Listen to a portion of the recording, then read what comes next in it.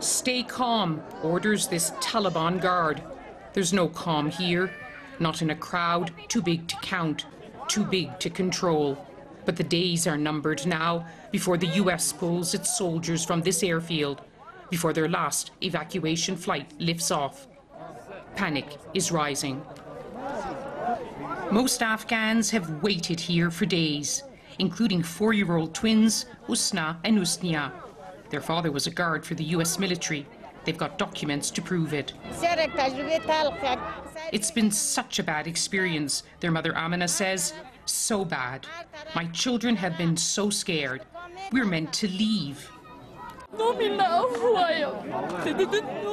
You can feel the fear. It's not just the kids. Wahidi Faizi, an Afghan journalist, believes she's not safe under Taliban rule. They know I'm a journalist. If they know, I know they will kill me. One day you will come back to Afghanistan. Never. Never. It's not my country. After this, it's not my country. These are the moments, these are the last moments for Afghans who feel not only are they leaving their country, they're losing it, leaving everything behind. This is a journey like no other, the most important journey they're probably going to make in their lives. And it's a journey so fraught with risk and fear. Wahidi Faizi, in her red headscarf, keeps pushing forward. On this side, British soldiers glance at papers. They stand guard, doing what they can to contain the chaos, along with US troops.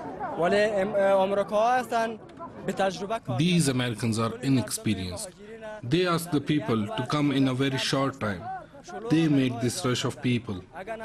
This is the mismanagement of the Americans and nothing else. In the center of the city, behind another gate, another place of hardship and heartache. Families displaced by fighting.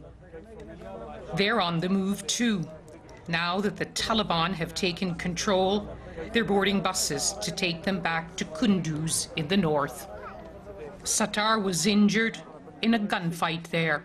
Yes, I want to go back home. We don't even have food here, and I haven't been able to get treatment for my arm.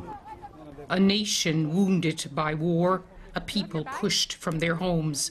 Afghanistan's long conflict turns another corner. No one's sure yet where it will lead.